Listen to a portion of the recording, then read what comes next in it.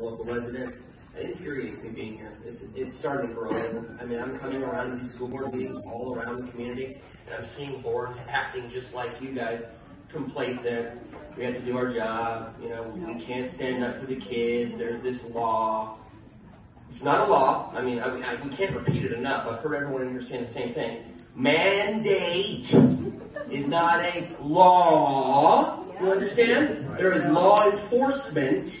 There's no mandate enforcement except for you people, okay? This is where we have law enforcement officers for a reason, to protect and serve, correct? We elect officials to do what we ask them to do as a community.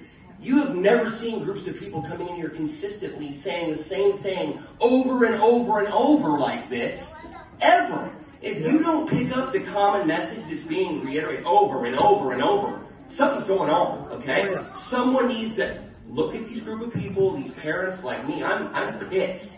My child will never be told to wear a mask, suffocate themselves, so they can go to school and be indoctrinated by some crazy progressive, okay? This is very political. I'm starting to notice it's political. I don't ever hear anybody in these rooms go, man, my history teacher was telling me about civics, makes me wear a mask all day.